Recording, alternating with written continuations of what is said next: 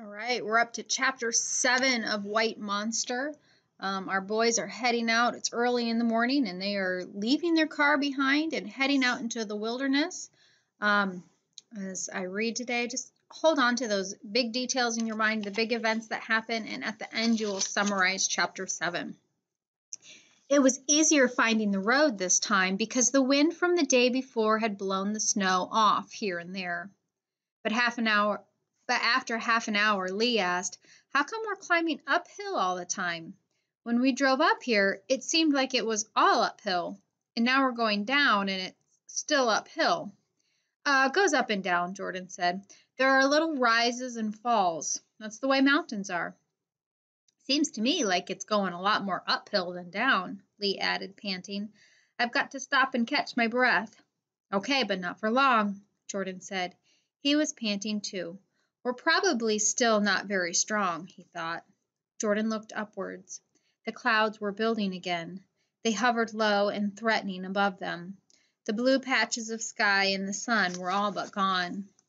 Lee looked around at the towering fir trees wrapped in snow. "This doesn't look right, Jordan," he said. "It doesn't look like the way we came in. I don't remember all the trees being this thick or this tall." You just weren't paying attention," Jordan assured him, glancing at the sky. "We better get moving again." Another half an hour later, Lee stopped, panting even more than before. "Are you sure we're going in the right direction, man?"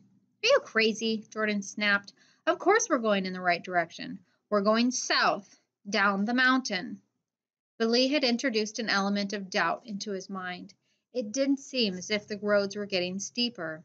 And maybe he wasn't just out of breath because of weakness. Maybe his lungs were telling him that he and Lee were going to higher elevations. He glanced around then. The trees did look taller.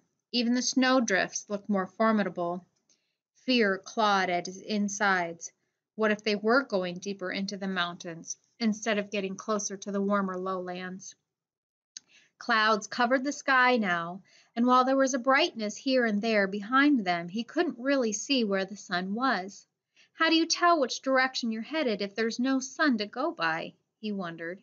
He seemed to remember one of his teachers covering that at one point, but of course he'd paid no attention.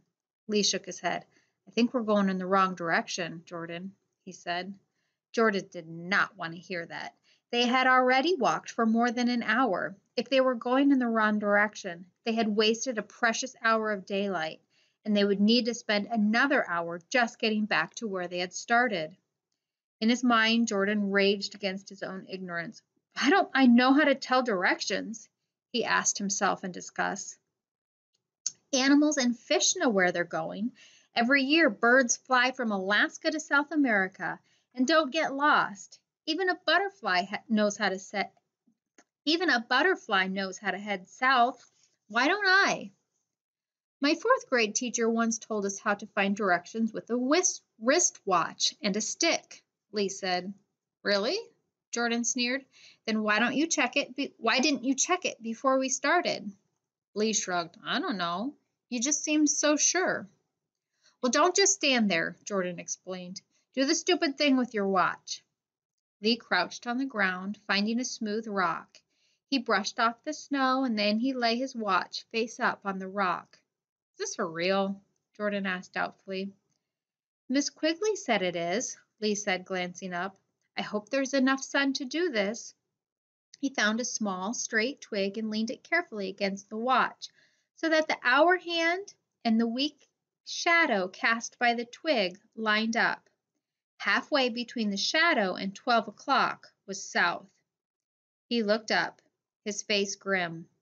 "We're going in the wrong direction, Jordan," he said. "I don't believe it," Jordan fumed. "It's an old wives' tale or something. It doesn't mean anything." "It's true," Lee said flatly. Jordan fumed for a minute. How could Lee know more about this than he did? He wondered. Finally he said, "Okay, we'll have it your way. We'll walk back the way we came. But if you're wrong and we're wasting all that time, I'll swear I'll strangle you." They retraced their steps then, and now the terrain seemed generally downhill. Jordan began to suspect that Lee was right. He couldn't imagine how Lee had been clever enough to sense their deadly mistake, and he, Jordan hadn't had a clue. It embarrassed and angered him to think about it. Could Lee be smarter than he, and everyone gave him credit for? They passed the disabled car that they had left earlier and kept walking. "We're going south all right," Lee said. "We wasted 2 hours," Jordan said bitterly. "Too bad you didn't do your watch trick right away." "I'm sorry, Jordan," Lee said. Noticed that Lee said nothing about Jordan leading them in the wrong direction in the first place. Jordan wondered if he, himself, would have been so generous in the same situation. "At least you found the mistake out before we got really deep into the mountains," Jordan added guiltily, but Lee did not reply. As the boys struggled along, the clouds grew even thicker. The wind was picking up, growing colder, more biting. Jordan realized with dread that the skies of that morning had simply been a break in the weather. Another storm was coming. But now they had left the car far behind. If a storm caught them in the open without shelter, they were doomed. They would never survive the night. "It's getting colder," Lee said. "I know," Jordan mumbled, not wanting to admit it. "So what if it starts snowing?" Lee asked. "What do we do?" Jordan knew that Lee still believed in his ability to save them, even though it had been Lee who had figured out the right direction. Lee looked to Jordan as a little boy who would to an older brother or a father. "Keep your eye out for anything that looks like shelter, a cave, a rocky crevice, anything," Jordan said. "The minute we see it, we'll head over there." Suddenly, getting down the mountain became less important to Jordan than finding a shelter. The clouds darkened overhead, and he could almost feel the storm beginning to roar. "The monster is waking up again," he thought grimly. "Over there," Jordan said, pointing across a clearing to a base of a cliff. "Is that an opening in the rock?" "Yeah, it looks like a small cave." "An awfully small cave," Lee said. "Doesn't matter. Come on," Jordan ordered, leading the way. The snow was nearly 2 feet deep across the clearing. The two boys struggled their way through in a frantic rush to get to the cave. Flakes were already flying when they reached the cave. They trudged a couple of large, dead branches out of the snow and piled them against the opening. Then they crawled into the small space and huddled together. "You think some animals live in here?" Lee asked when they were inside. "Maybe," Jordan said, surveying their new lodgings. As awful as the car was, the cave was even worse. It was damp and dirty, and there was nothing to sit on but the cold floor. "How long do you think we'll be here?" Lee asked. "How should I know?" Jordan replied. Lee was looking around too. "Now," he said softly, I kind of wish we were still in the car."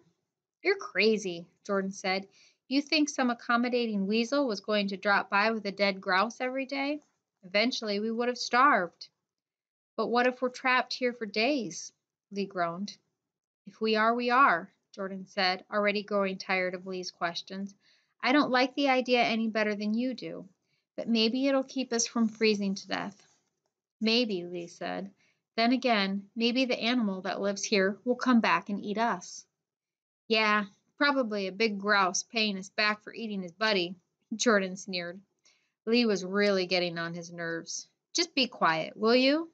"Why don't you shut up?" Lee snapped. Jordan was so surprised. He did shut up. He had no idea what to say. Lee had never been rude to him before. Jordan had been rude to Lee many times, but Lee had never seemed to mind. He seemed to accept it as a price he had to pay for having someone like Jordan as a friend. But Lee had never demanded such payment of Jordan. "Sorry, Jordan," Lee said almost immediately. "I didn't mean it. It's just that I'm so tired of all this and—" "I know," Jordan said in a softer voice. "This is hard on both of us. Let's just try to get through it without biting each other's heads off, okay?" "Okay," Lee said. "Hey, that kind of reminds me of the Donner Party." "Very funny," Jordan laughed. To the boys' surprise, it snowed less than 45 minutes before blue reappeared in the sky. This time the clouds began to move out quickly as sun reappeared, and for once there was more blue sky than gray. Jordan breathed a sigh of relief. The brief snowfall had been the monster's last gasp. The storm was over for good. "Let's go," Jordan said, pushing the tree branches out of the way. "We've only got a few hours of daylight left, and we've got a long way to go." The boys took to the road again. Sometimes it was easy to see the bare pavement, but in one more open area snow had drifted across the road, often hiding it for a quarter of a mile at a time. Then the boys had to walk where they thought the road was. They usually did pretty well, ending up just a few feet off the concrete when it reappeared, but once they were off by more than 100 feet. "Man, how did we get way over here?" Lee asked, scratching his head. "I don't know, but let's get back on the road," Jordan replied. If this experience had taught him anything, it was how easy it was to get lost in these mountains. By mid-afternoon, Jordan spotted something in the distance. "Hey, Lee, what's that ahead?"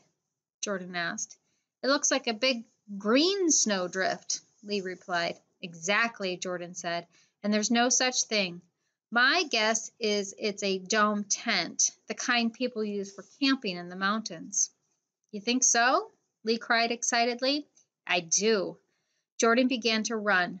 "I can't believe it. Someone's camping down there. We're saved, Lee. We're saved." They ran, stumbling, falling, and getting up again until they reached the tent. But as they approached, Jordan could see a long tear in one side of the tent. The two boys glanced around the campsite. There were no footprints in the snow and no remains of a campfire. The only sign of human life was the blue tarp that had been suspended on 4 poles, evidently for sitting under. But the wind had done its work on the tarp too. It was now hanging limply from only one pole and moving slightly in the breeze. "It's abandoned," Jordan said, his heart sinking. "But why would anyone just leave a tent behind?" "Yeah, it doesn't make sense," Lee said. "I'll check out the tent," Jordan said. "Maybe there's something in it we can use." Jordan went to the front of the tent. The zippered flap was partially open, and in the dark green dimness he could see piles of snow that had blown in from the last blizzard. He also saw a large sleeping bag in one corner of the tent. His heart raced. A nice, warm, fleece-lined sleeping bag. It looked big enough for both boys. Tonight they would be warm, and at the foot of the sleeping bags was a small chest and a box of what looked like camping utensils. With any luck, they would be warm and full. Jordan unzipped the rest of the flap, bent down, and started to enter the tent. Suddenly he sucked in his breath. In the dimness of the tent, he had not noticed that someone was sticking out from under the piles of snow on one side of the tent. Legs? Jordan looked closer. A man was lying face down on the floor of the tent. Snow covered most of his body. Either the cold temperatures had preserved him, or he had not been dead very long. That is the end of chapter 7. Head into Canvas, summarize what you read today, and tune back in later for chapter 8.